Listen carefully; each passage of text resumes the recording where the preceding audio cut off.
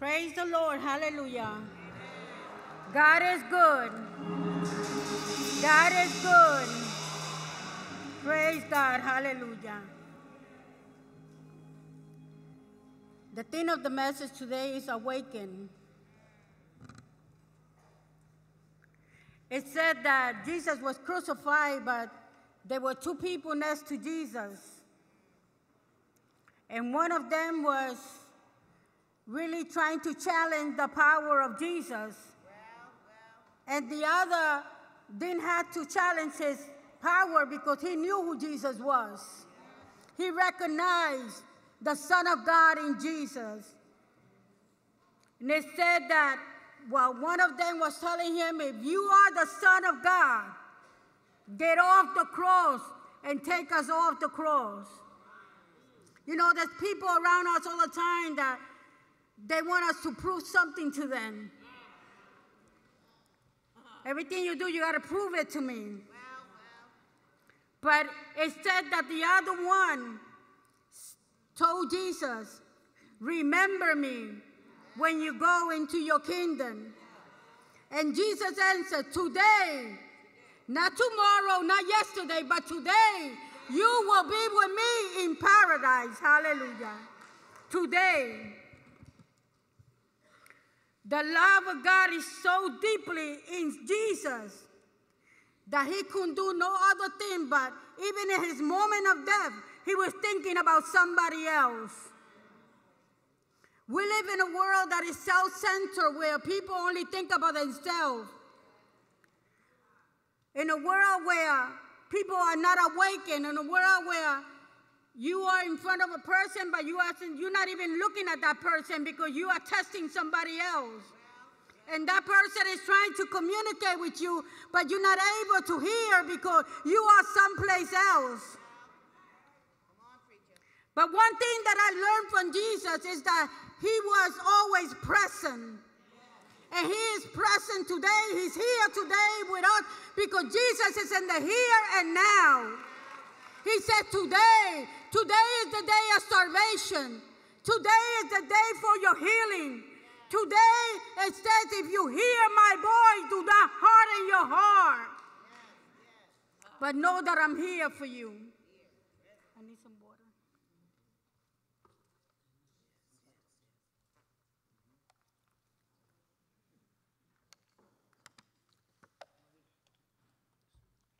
Jesus lived in the now. We live in the world that doesn't live in the now, but still lives in yesterday and what happened yesterday or what's going to happen tomorrow. But you know why Jesus was able to feel other people and to know what was going on with other people? Because he was living in the now. He was awakened. He even felt a lady that within the multitude, that lady touched him. And he felt her. He said, I know that a special touch was given to me because something came out of me when that person touched me.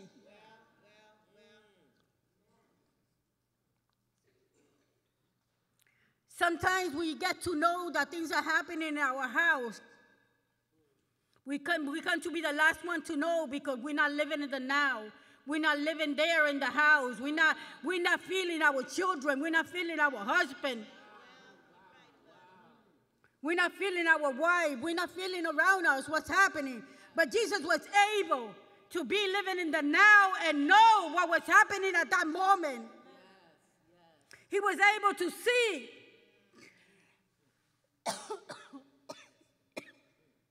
Sorry.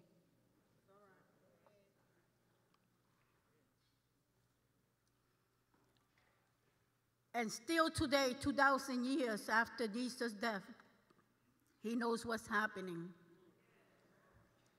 He knows every moment of your life. He's in the presence with you. You could ask him for anything. He said, ask and you shall receive. Knock at the door and the door shall be open. Because he's here in the present time with us. We need to live the present. We need to live now. You know, some people don't even know what happened yesterday because they were not living yesterday. Some people are never awakened. Some people are sleeping and they die sleeping. They never awaken because they never live the moment. Today is the only thing promised to us. It says that yesterday is gone and tomorrow may never be ours. But today we have today to live. We have today to thank God for the morning, for this beautiful morning that we were able to wake up and feel the presence of God in our life and know that we are not alone, that God is with us. Hallelujah. We have to have Jesus as a model to live. He was able to see the multitude and know what was happening with them. He was able to go to the people and heal them and give them hope because he was living that moment with them. And we need to do the same thing. We live in a world that lives through cell phones and through computers, and people don't even know what's happening to their loved ones or what's happening around them. We have become so blind that today and day, 2.4 million people are in prison. And we say, how did that happen? Because we were sleeping. We were sleeping, and it just woke us up, that 2.4 million people. We have more people in prison in the United States than any part of the world. And we go to other countries to fight, according to us, for peace for those countries, but we don't have no peace in this country.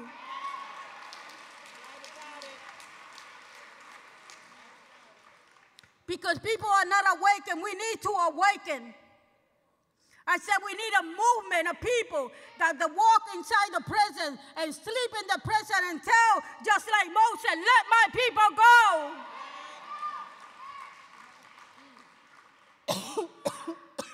80% of the people that are in prison are there for nonviolent crimes.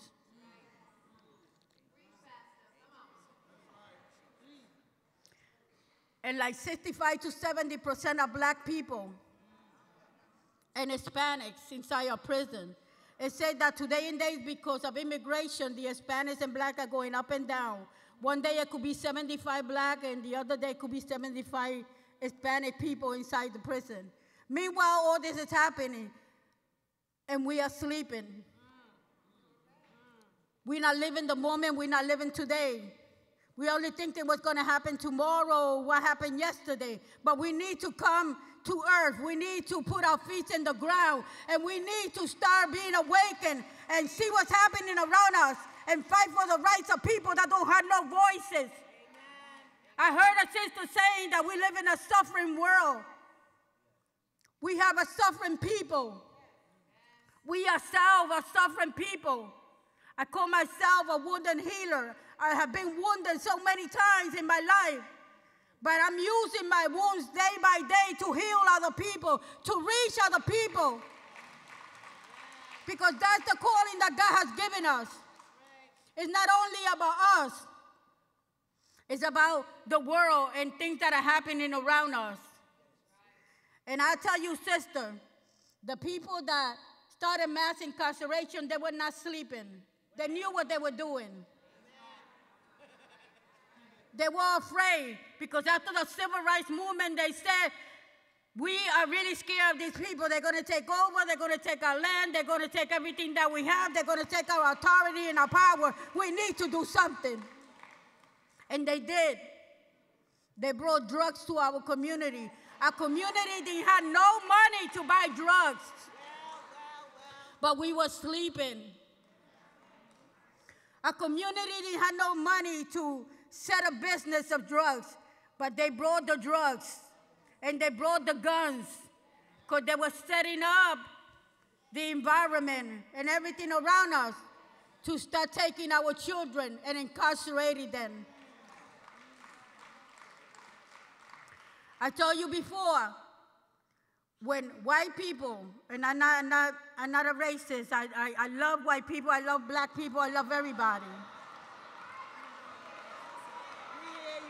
But the reality is the reality. When white children started using crack, that they used to call it freebasing at that time, do you know what happened? The community got together and said, we need clinics. And they started building clinics. But you know, the black community was sleeping. No offense, you were sleeping. We were sleeping. And some of us are still sleeping. And today is the day to wake up and smell the coffee, like they say. We need to wake up and see what's happening in our community. Where are the young people? Where are the black men? But you see, when we had the same problem in the black community, the kids started using drugs. The community got together, and you know what they said? We need to build prisons. And they started building prisons all over. And that's why we have so many young men.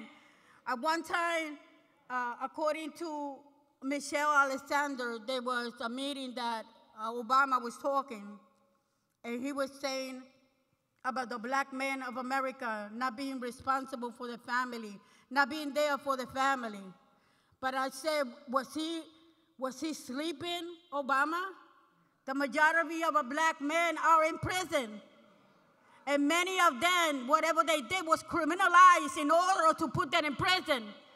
Because politicians, corporations, the media, they're all together to criminalize and to get our people in prison. We need to awaken. We need to wake up. We need to look at what's happening around us and see where are the black men. They are in prison.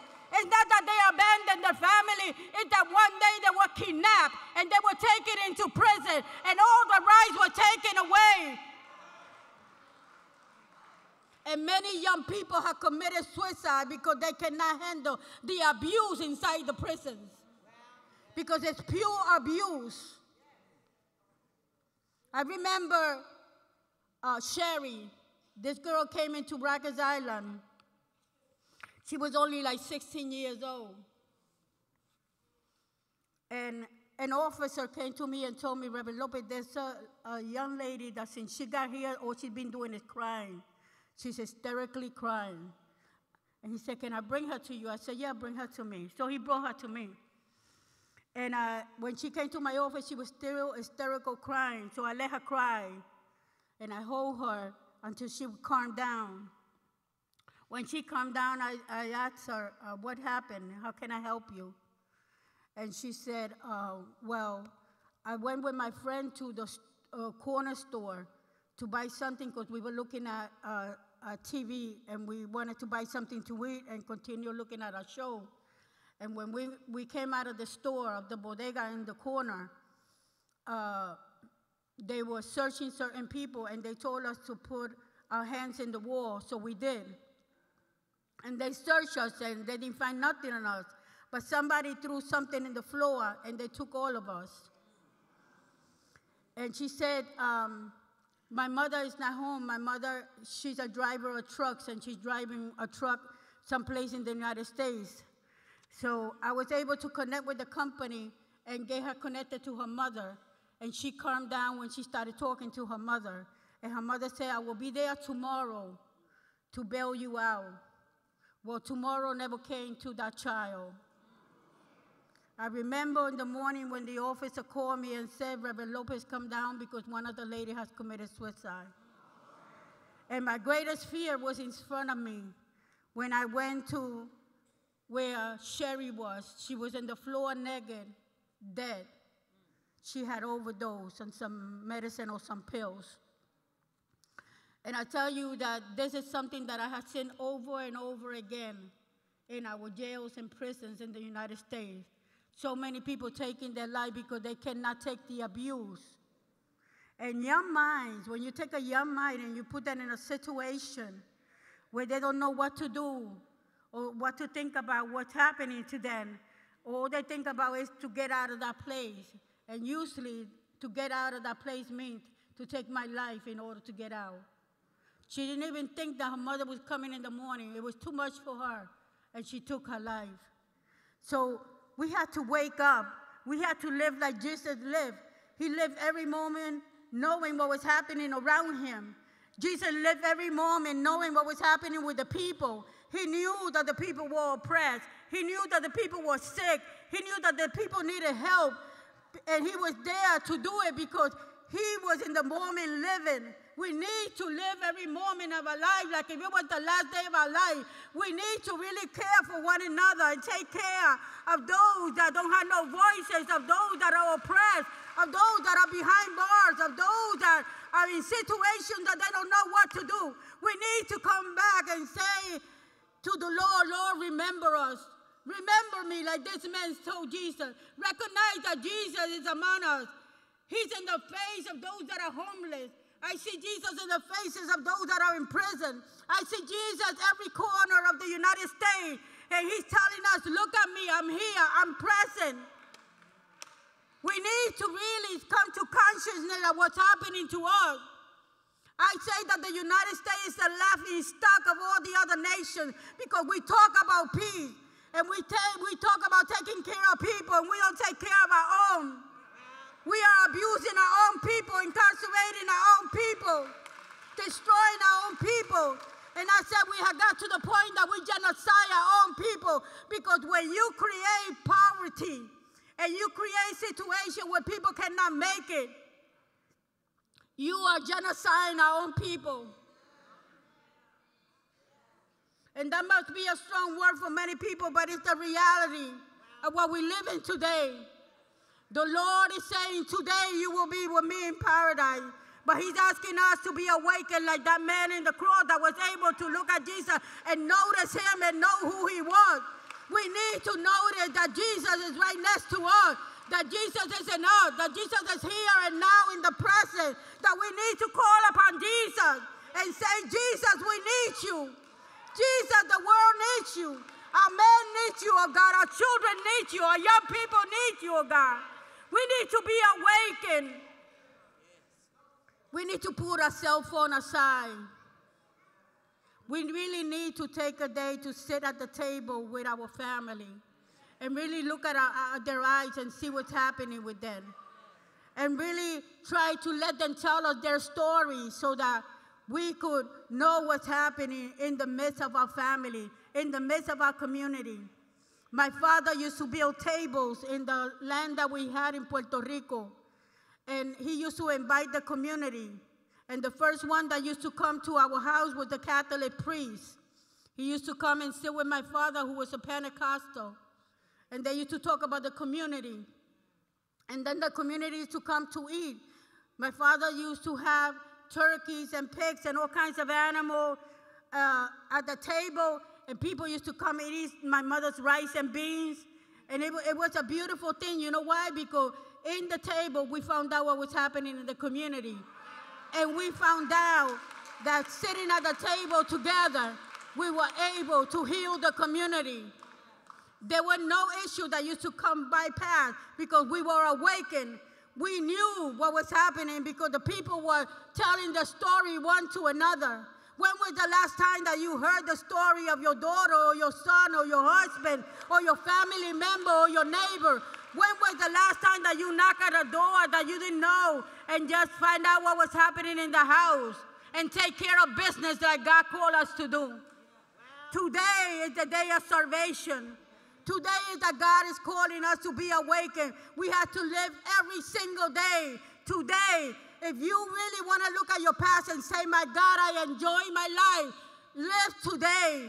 Live today because God is calling you today to look around you and see the needs of our community and see the needs of our children and take care of it. We, the people, have the power to bring change to our world. We have the power to bring change to the United States of America. We have the power to heal the oppressor because God has called us to heal and to be with one another and to walk with one another. Is the church believe this? Do you believe this? Do you believe that do we have the power? Just as we have the power to forgive, we have the power to bring transformation, healing, and justice to our community. If we just wake up, get up, be awakened, and know that God loves you and that God is with you and that God will never leave us or forsake us. In the name of Jesus, amen.